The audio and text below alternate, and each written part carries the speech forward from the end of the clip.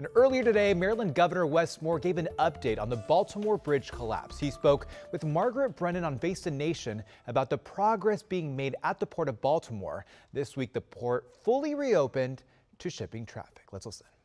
I'm so inspired by the work that this state pulled off. I mean, we show that in Maryland we do big things. Because that morning, I know people were saying this could take, 6, 9 months, up to a year to clear the federal channel. And what many people said was going to take 11 months, we got done in 11 weeks. Now, officials say rebuilding the bridge could take years and cost billions of dollars. The Biden administration says it remains committed to getting the federal government to cover those expenses.